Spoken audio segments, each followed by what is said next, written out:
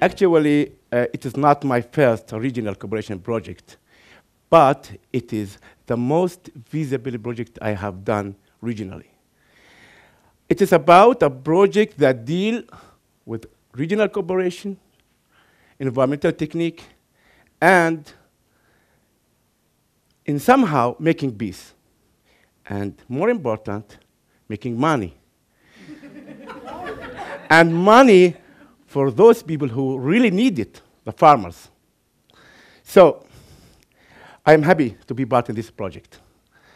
I am a physicist, and I have a huge, since many years, huge interest in renewable energy. When I was young, I tried to capture lightning. You can imagine that? To capture lightning and to produce energy from that. When I have done my master degree in physics, I started capturing lightning. It was amazing. The lab was burning.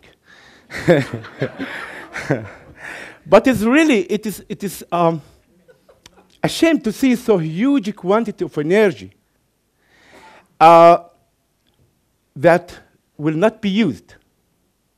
So I tried again and again. It wasn't the problem to capture the lightning, it was the problem to store the energy within a few milliseconds. That's a problem. Then I said, I have to shift. I have to go to the practical way, to the solar energy, to the photovoltaic.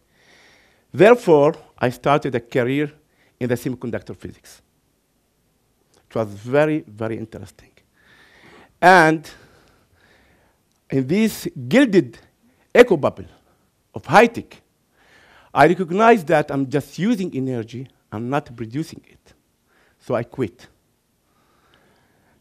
I worked many years in Siemens lab for development of new solar cells. And after that, I came back to my village, Kufr Qara, in Israel, and started working with a group of like-minded friends in a framework, the MOB framework, which aimed to challenge a few simple assumptions, such as science, technology belong to cities, not periphery, such as religion, in my case Islam, cannot coexist with science or cannot feed each other. A group of scientists whose parents are farmers from the villages who decided to start doing a radical change in our area, to bring the old with the new in order to take part in the wheel of the technology in Israel. That's the aim of our R&D center. It is not just an international cooperation that all of us doing for it. It is in somehow, how can we bring something for our community? Few steps, step by steps, and we really get a big success in this way. But I continued to work as a consultant in the solar energy for many institutions, governmental institutions, private sector, and also for NGOs. But I recognized or realized that this free energy are afforded by the people who don't need it, the rich people. They don't need anything free. It's really the energy who need it is the farmers or the people who is living far away from the grid. So when I met a colleague of mine, Isaac Person, he told me about an American company that produce or develop a new semi-transparent solar panels that allows part of light go through. And these solar panels are made from plastic.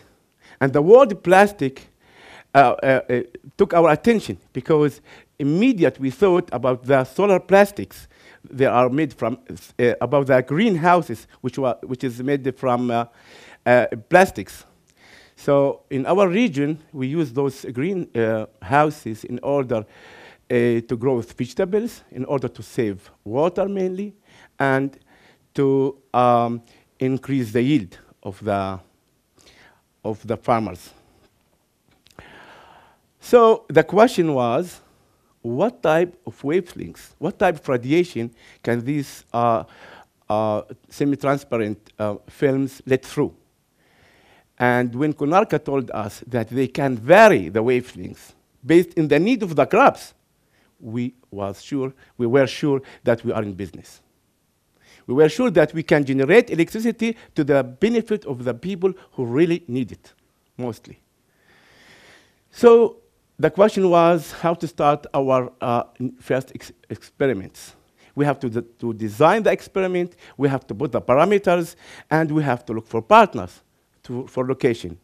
In this case, the Van Leer people was very helpful. Immediately, we found willing partners from the regional, from neighboring countries. And when it's come about getting money and producing crops, you cannot pass this idea through. You have to stop and to study this idea very carefully. And so with the help of Van Leer people, we find professional teams from our neighbor countries and good farmers that can run controlled experiment in greenhouses. But first of all, we fix the parameter. Therefore, we started with a small experiment in our center with a small greenhouse in order to check out if it's okay, we can go ahead or not. It's something to stop or to move ahead. And you can see here, it is the first test in TRDC. We use a small greenhouse, and in this small greenhouse, we split it in two parts which fully covered with bee films, and the other part is blank, without anything. And we want to check out if the vegetables, or the cherry tomatoes in this case, of the flowers will change their form, their colors, and etc. And we found out nothing changed. The cherry tomatoes looks very good and taste very good. Also, the flowers keep their wonderful colors. So we was encouraged to start the first experiment, and it was in Beit Or beside Ramallah. And we started in this experiment with tomatoes, and we put these semi-transparent films not close together. We make space between those films in order to let radiation as much as possible for the crops, in order to foster the photosynthesis process. So you can see, in this case, we can use just the half of the roof. In the first case, we can use all the roof, all the surface of the roof. So when we start here making this experiment, we found out that the yield was improved, not decreased. We found out that there's no specific phenomena like disease or some damage for the vegetable itself. It works very good. And those results give us more power to start the next experiment in Kfar Kara in Israel. We started with cucumbers. We chose cucumbers and tomatoes because most of those vegetables are the most used in our area. And we started this experiment 2010, July 2010. And let me tell you that we are still continuous our experiments in a large scale. So in cucumbers, we found out that you can see there, we found out when we put the film side by side, the growth process for the vegetables who's under those films is faster. They grow faster because they are seeking for light. But that would not change the output of the yield. It's amazing, really amazing. And if you look here to our results, we found the same results. We have good yield, no damage, and really, you have to taste the cucumber. They taste really very good, really. The same experiment was done in Jordan with tomatoes. I'm talking about a project in a large scale, which can bring a huge benefit for the right people. About a project then that can foster people to work together. It is not a question of technology, as I say. It's okay, business inside, that's right. But it's not a question only of business and technology.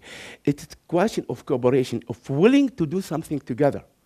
And we succeed to do that. Not just in this project, in other projects. It's a great example, this project, for regional cooperation.